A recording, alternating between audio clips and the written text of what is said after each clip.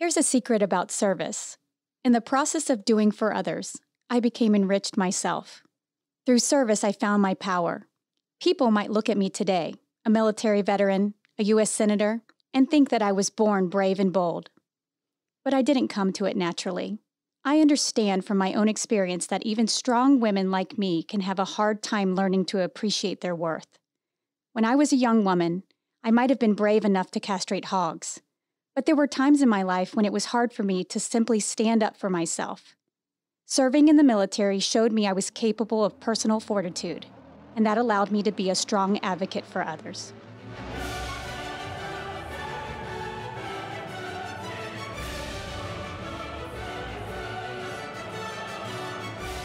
Welcome to Glorious Professionals, episode 20. I'm Jason, here with Emily. Our guest today is Senator Joni Ernst of the great state of Iowa.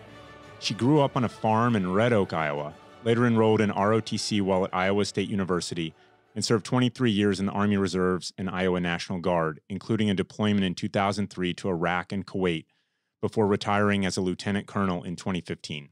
Senator Ernst is the first woman to represent Iowa in Congress and the first female combat veteran elected to the United States Senate. She's the recently published author of Daughter of the Heartland, and her daughter, Libby, is currently a cadet at West Point, making the senator and all of us proud. Senator Ernst, welcome to the show. Oh, thank you so much, Jason and Emily. I'm glad to be with you. You grew up on a farm in Red Oak, Iowa, population 5,742. Now, before we get to your military service, I would love for you to tell us how your experience as a farmer in Southwest Iowa took you to the Ukraine in 1989 during the Cold War. Yes. I did grow up on a very small family farm in Montgomery County, Iowa. Went to school, actually, in a small community called Stanton, population of about 700 people.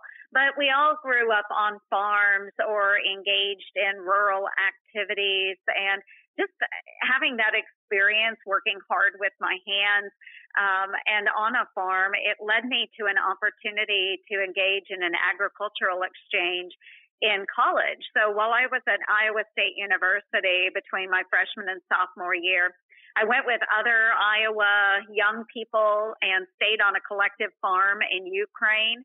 We were working on that farm. The family I lived with did not have a refrigerator. They didn't have running water. They didn't have a car. They were still using horses and wagons to farm, and such a stark contrast between the Soviet Union, which is what it was at that time, and the United States. And both of them were world superpowers. So it was just so odd to me. Well, at least one of us was. Yes.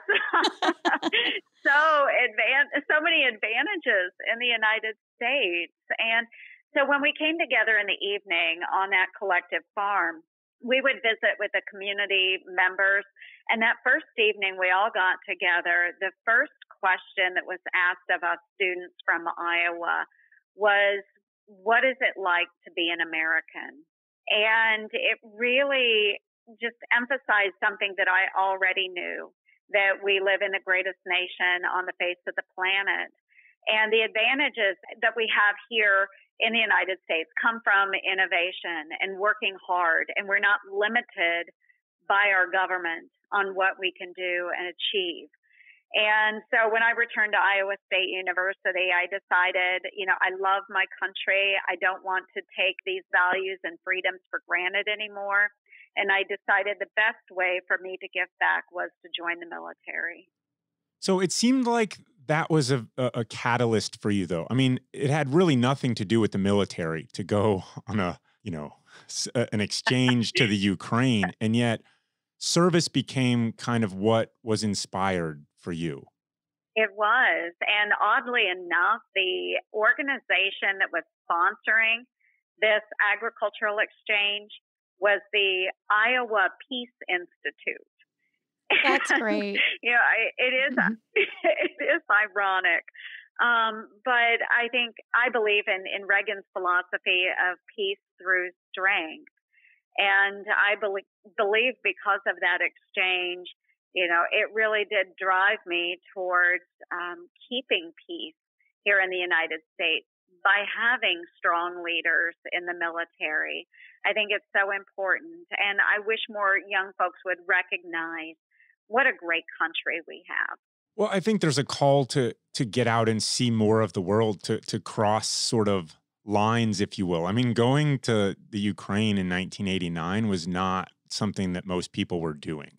And it's really clear from your story that that was a catalyst for huge change that would lead you to the military. It could lead other people down other paths of community service or the Peace Corps, or take your pick. But to unlock service seemed like a great thing that it did for you. And now your path was to go down the route in the military. So, I know you had a deployment in 2003, mostly in Kuwait, some time in Iraq. It was, obviously, that's when the invasion was. What was that like in terms of where you'd come from to then where you found yourself? Well, at that time, of course, it was very chaotic. I was a young company commander deployed with the Iowa Army National Guard. And through the deployment, we were handed off. I think we served under 5 different commands while we were there, really just kind of pushed from one unit to the next, providing transportation support, providing force protection support. And it really was an honor to serve, and it was very chaotic. But the lessons that I learned and took out of that experience have led me, of course, into politics, but also provided me with an opportunity to see what difficult and challenging times really look like, and how I can compare what I saw on the ground in Kuwait and Iraq with what I see on the ground here in the United States Senate. So what would you say those lessons are? Well, number one, you have to assume prudent risk, and that's a lesson that I've lived by nearly my entire life. But understanding what those challenges are, understanding the way around those challenges, and finding our way to an objective. And just an example, on my first convoy into Iraq from Kuwait, my unit did not have maps. At that time, most units did not have maps. So what I did, I went to a Tennessee National Guard transportation unit that had already traveled up into Iraq, and they provided me a copy of their hand-drawn map. And I copied it down by hand, and we, each one of us, down to our squad leaders, copied that by hand. And that's what we used going into Iraq. Was it risky? Sure, it was risky. But we had to know our destination and how to get there. And I apply that to the Senate today, assuming that risk. Sometimes we don't have all the answers. We don't have all the specifics. But if we have a goal, we'll keep driving towards it, assuming that risk.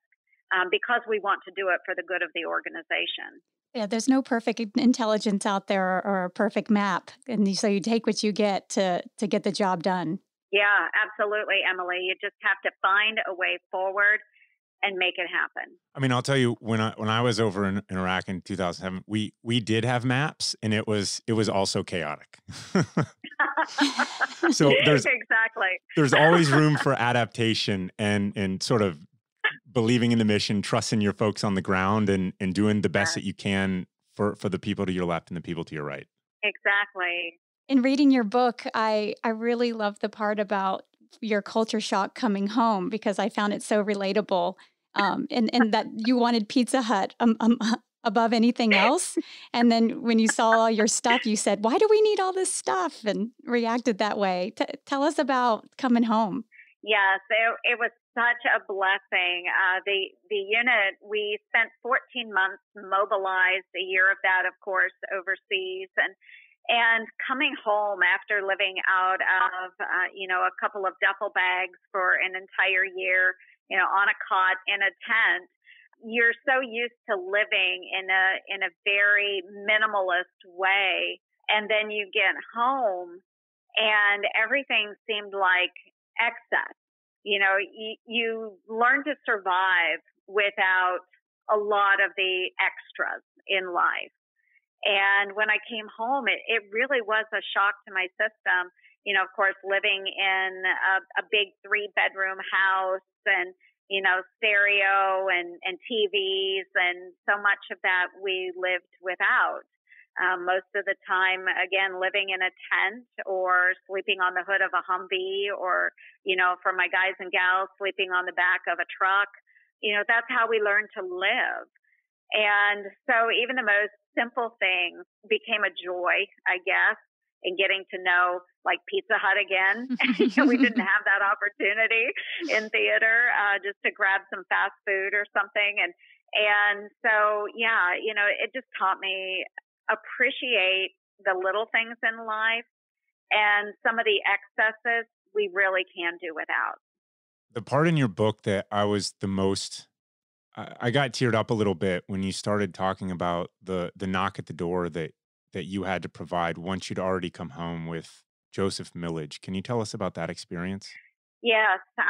It was a Friday at noon, and I remember it, like it was yesterday. I was eating with a group of friends at one of our local Chinese restaurants over the noon hour. And I got a call from the Iowa Army National Guard, and they were very apologetic. And they said, "We don't have anyone else that can do this job. Right now we really need you to go visit this mother."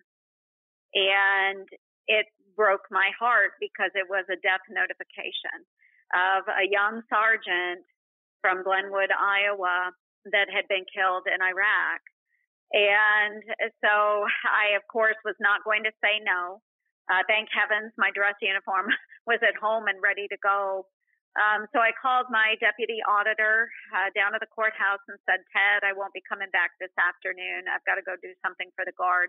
And he was a retired Guard member, and he knew exactly what that meant. So I met the chaplain in Glenwood, and we proceeded on to Carla Millage's home. And, every step I took towards that door, it just felt like lead feet. It was something I didn't want to do, but I'd been charged with doing. And the look on her face when she opened the door, it was heartbreaking. And you're given a script as a notification officer, and you have to read that script twice by the letter of every single word. And she was falling apart in front of me. And all I could do was stand there and read that script. And then afterwards, the chaplain and I went inside with her, and I sat on the couch with her and cried. And when she was able to get back up, she immediately took me over to this buffet where there were pictures of her son. And when he was a little kid, and she was telling me stories about Joseph's young son, who I think at that time was maybe a year old. And it was just, I believe it to be the most horrible experience I've been through in my life. It was necessary that I do it, but the horrible experience for me will never, ever reach the level of pain that mother went through. Yeah, that's just really, hard to hear at any time, and to hear you recount it. You do remember it like it was yesterday. And yeah. I really appreciated the person writing alongside with you afterwards commented on how you waited and with that mother and listened to the stories and the photos. And I think that's just a beautiful thing to share with someone in that very intimate moment. Yeah. As a mom, I think many of us appreciate the pain that a parent would go through in losing a child, especially so suddenly. The risk is there, it's inherent, but you just pray that it is never affecting your family. Absolutely. And, it's been many years since that time, but, our nation has been through a lot of tough times over the years. And, that's not unlike what we're going through today. And tell us what's going on with you and how are you, working in Washington and thinking about all these coronavirus and quarantines and an election year coming up. And now, we're having civil unrest for, what's going on in your mind and what's the call to service now? The call to service for me, first and foremost, is still the recognition that we live in the best country on the face of the planet. And we need to continually remind ourselves of that we don't live in an oppressed country. We don't live in abject poverty. We still have ways to find ourselves through these challenges, whether it's innovation or through the various programs we've passed through the Senate and the House and signed by the President. There are so many things that we can do to be supportive of one another, whether it's COVID funding, whether it is finding that vaccination here in this great country, whether it's coming together to cry for the family of George Floyd. So many issues we really need to pull together on, but recognizing still that in spite of the difficulties and the challenges we face, this is still the most sought after country in the world. Every day we have individuals in oppressed nations that want to come to our shores because of the opportunities and advantages we do offer. And I just think we need to remember that through any hardship we experience, that we still provide opportunity. And, it's just something that gets overlooked during these times. And we've just always got to remember that. I agree with you. Perspective is absolutely vital. And yet, as we look at people on the ground in a lot of basically every city in our country, I mean, what's the correct response? Like, what should people be doing to unify around this idea, this dream of America?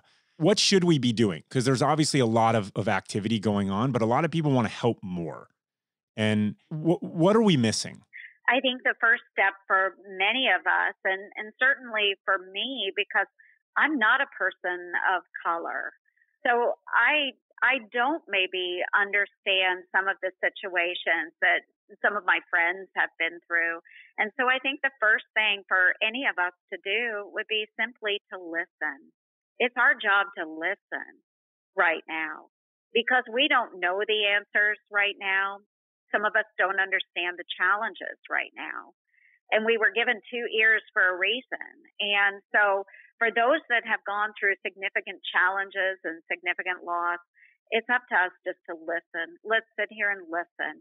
And after we've listened, maybe then we come together, we formulate a plan on how we move forward to make our country even stronger. That's what we should do. And for those that do have injustices that have been done upon them or their families, let's let them speak. Let's let them speak in a peaceful manner. Rioting and violence is never acceptable. But certainly there are a lot of wonderful folks that want to do this peacefully and they want to express their concerns. And those of us that haven't been in those shoes, we should open our ears and our hearts and hear them out.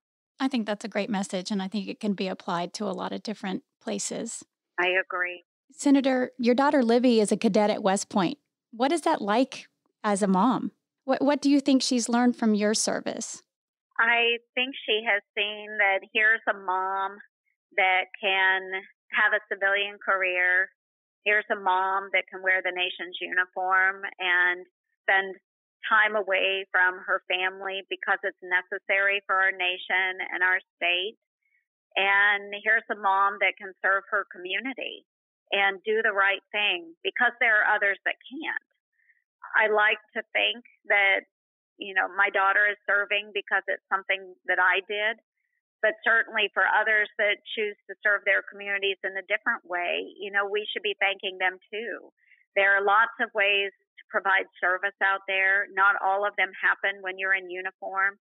It can be as simple as being a Sunday school teacher or reading a child a book at the local library or donating blood. Whatever it is, we can all find ways to serve. And I hope that our next generation will see that there is opportunity to give back, regardless of what circumstance you come from and regardless of what your goal is, you can still serve your communities. So I think important in that is that we glorify those who serve. That's really the heart of the matter, is that we provide social value to those who assume positions of leadership. And this is regardless of politics at all, right? I mean, your daughter is at West Point. That's awesome.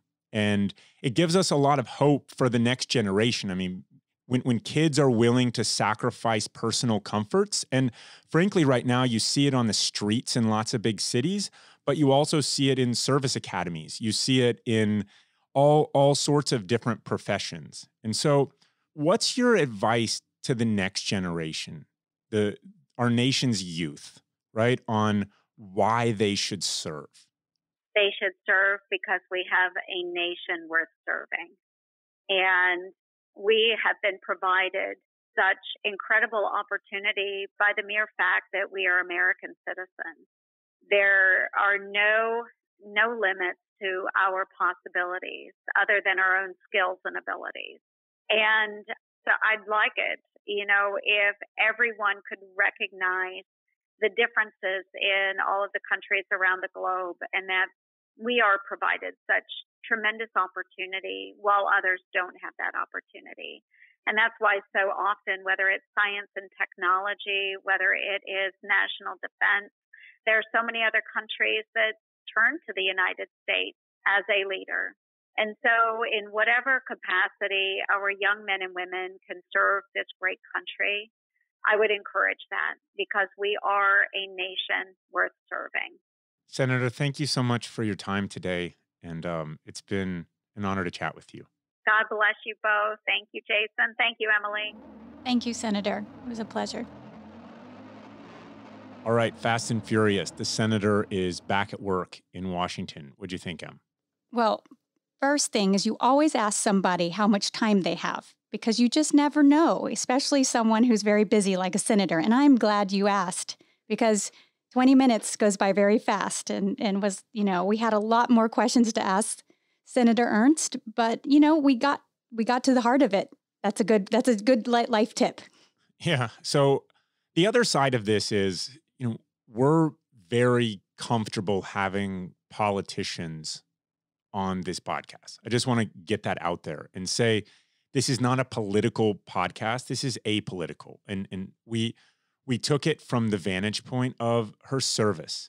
And now, more than ever, potentially in my lifetime, there's this call to have conversations that cut across lines, right? Let's cross some lines. So whether you're a Republican or you're a Democrat or whatever political party you are, I think there's a lot of value in listening to someone's story and in listening to their perspective and how they got it throughout the course of their life. And so with hers, she has a long life of service, and we were happy and proud to chat with her about that.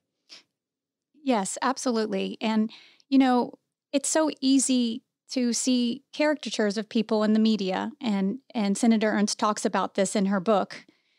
But every person has a story and a background and all these experiences that made them themselves, today.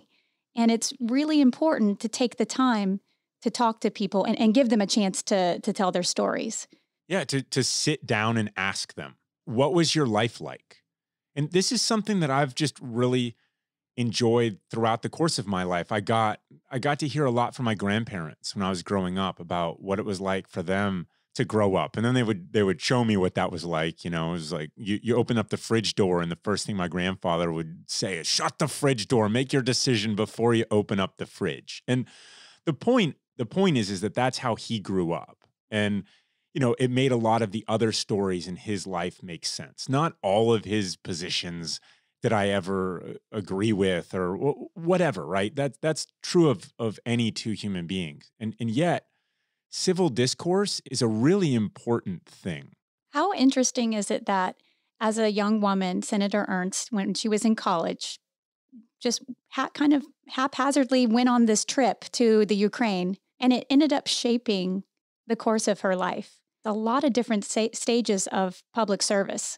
She came back, she joined the ROTC, she spent time in the National Guard, she served in women crisis centers and abuse centers, and she worked in veteran transition offices, and then, eventually to the state Senate after working in the county. And now she's a senator. A lot of sexy work, like auditor of Montgomery County for 6 years. Yeah. And, working in these crisis centers and unemployment offices. That's in the trenches kind of work that I respect.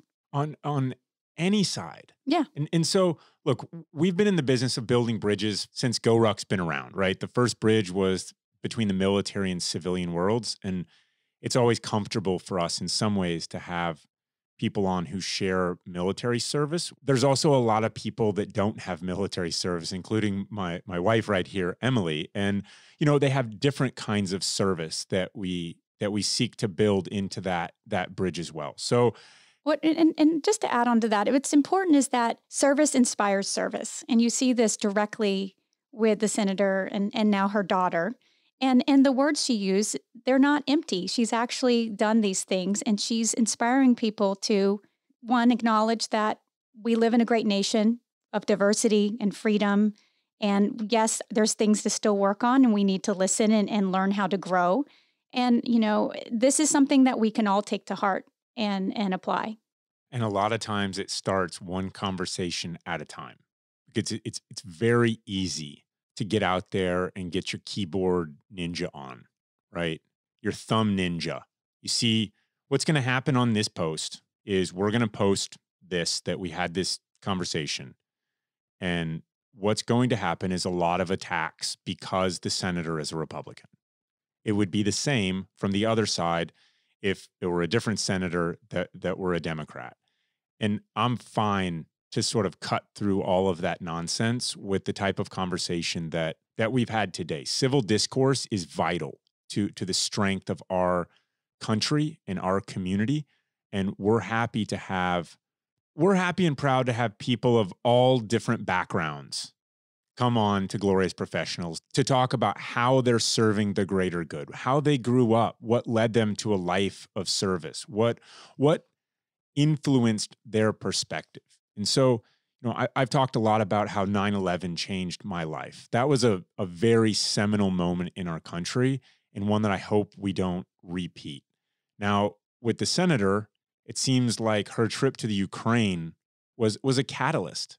Service does beget more service. And so the more that we open up our brain housing group and let other stuff in it that is full of diversity. And diversity is defined lots of different ways, but it's getting out of our comfort zones of just exactly what we know. And so we're trying to push that boundary a little bit.